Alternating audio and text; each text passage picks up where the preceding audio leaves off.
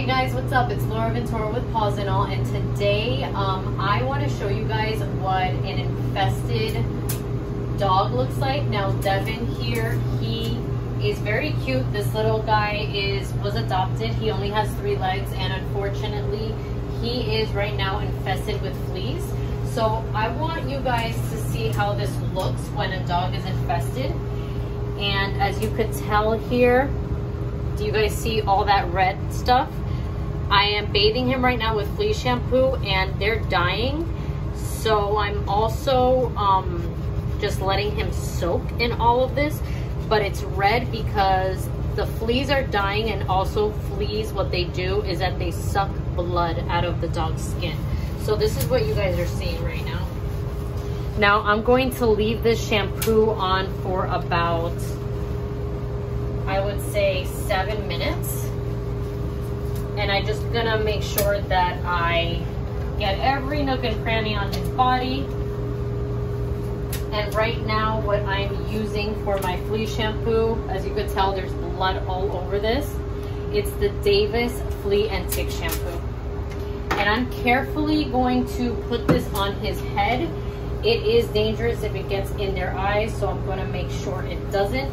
But I do wanna let you guys know that when you are bathing a dog that's infested with fleas, what they're going to do once the shampoo hits the body is that they're going to migrate to the head. They're going to migrate to little corners of the body where they can hide out. And fleas, they go in cycles. So just because he has a flea bath right now doesn't mean that it's a cure. It's going to be gone completely. She's going to definitely have to fumigate her house, and he might still have eggs around his bedding and in the carpets. So it does take about I would say about 2 months to get rid of fleas entirely. So that's right, it's really important that you try to prevent this from happening in the first place, because once a flea infestation is in your house, it is a pain to solve that problem. But at least he's going to get a little bit of relief from this bath, and I am going to tell the client that she is going to have to fumigate, wash all her bedding, make sure that her carpet is nice and clean, because you could see the eggs and you could see the flea dirt all over his, you could see the fleas and you could see the flea dirt all over his body, but you cannot see the eggs. And when fleas reproduce, it's a lot. And I also want to let you guys know that fleas don't like us necessarily. They won't stay on our skin or in our hair, but they will bite us. So if you have a flea infestation in your house, you're probably getting bitten by them. So if you think those are mosquitoes, they're not. They're just fleas biting at you. Fleas can also cause, he's never had this hot spot right here. And some dogs are unfortunately, they're allergic to flea bites. So what's gonna happen is if the fleas bite a certain part of the dog's body, it's gonna swell up and it's gonna cause a really big hot spot, and the dog's gonna keep licking it, and it's just really never gonna heal. So what I would suggest for fleas is if you could get ADVANTIX, or if you also want something a little stronger, and most effective is CAPSTAR. And that is something you could purchase over the counter, and it is a pill, and you give it to your dog or your cat depending on their size. So that is something that I'm going to run by her. I've used it on my dogs. Here in Florida, we do have a flea problem. Fleas love humidity, so they reproduce pretty quickly here, especially in the summer, because it's always raining and it's like the right type of an environment for them to be in. Now, I do have to let you know, this is the first time he's ever come in with fleas, and the reason why he got them is because she does have a stray cat that she feeds, and the stray cat has been around Devin, so she's going to have to treat the cat also. All right, guys, as you could tell, there's a flea right here, there's a flea right here, there's a bunch underneath his skin, there's a flea right here. They are pretty dead right now. So what I'm gonna go ahead and do is I'm going to go ahead and start rinsing him off, and I just want you guys to watch the water because it's probably gonna come out a little bloody.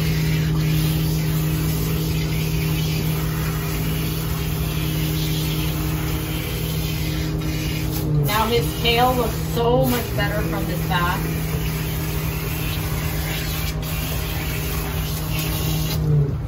And I'm gonna tell you something, if you wanna see if your dog have fleas, go ahead and check on the base of the tail. They love to hang out there.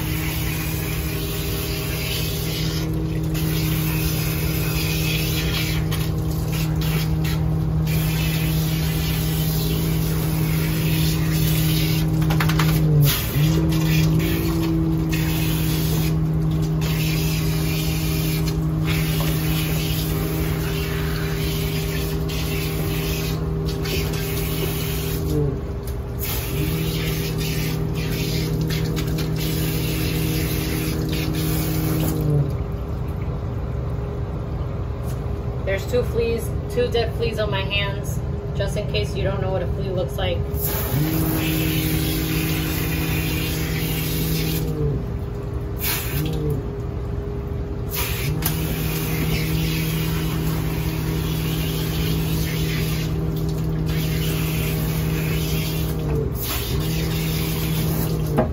There's one right here hanging onto his ear.